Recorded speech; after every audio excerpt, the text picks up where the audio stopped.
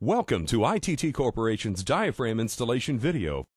The Advantage and APA actuator share the same compressor design. Shown here is the pin connection. Please note, ITT recommends this be inspected at diaphragm changeout for excessive movement, wear, or damage.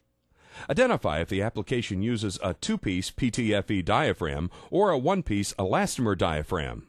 The two-piece diaphragm consists of a PTFE diaphragm and an elastomer backing cushion. This two-piece PTFE diaphragm connects to the compressor via a floating tube nut.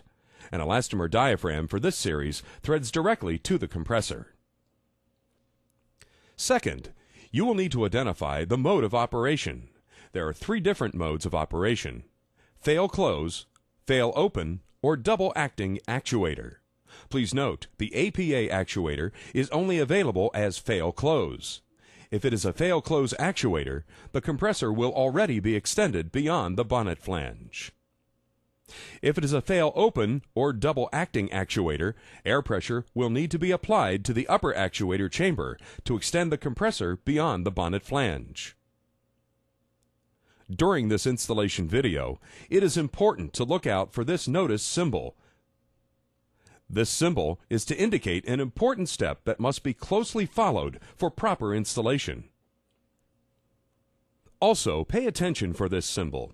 This symbol indicates a special engineer tip that may make installing your diaphragm a little easier. This is a fail close actuator. When installing a new two-piece PTFE diaphragm, you should replace both the diaphragm and the backing cushion.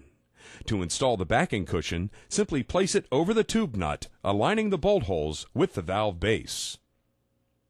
To ensure complete thread engagement, invert the PTFE diaphragm by pressing your thumbs on the middle of the diaphragm while holding the edge of the diaphragm with your fingers. Also, it is important to invert the diaphragm so that it is not rubbing against the back cushion during installation. Once the diaphragm is inverted, engage the threads of the diaphragm with the tube nut and begin rotating the diaphragm clockwise. While turning the diaphragm clockwise, you may find it useful to hold the backing cushion in place to keep the bolt holes aligned during the entire process. Continue rotating the diaphragm slowly until a hard stop or heavy resistance is achieved and additional force does not significantly rotate the diaphragm into the compressor. This step is crucial in the installation of your diaphragm. Applying too much force and securing a fit that is too tight will result in damage to your diaphragm. Having the diaphragm too loose will result in the valve not having a proper seal when closed. This is considered point loading.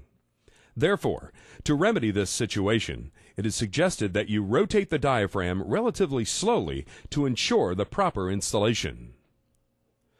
Once you have achieved a hard stop or resistance, rotate the diaphragm counterclockwise or back off the diaphragm just enough that the bolt holes line up. Finally, re-invert the PTFE diaphragm by pushing down on the sides. At this point, you may make any minor adjustments necessary to properly line up the bolt holes. Congratulations! You have successfully installed a PTFE diaphragm on an Advantage Actuator or APA actuated valve. For further reference, refer to your current ITT Advantage Actuator or APA actuated valve maintenance manual.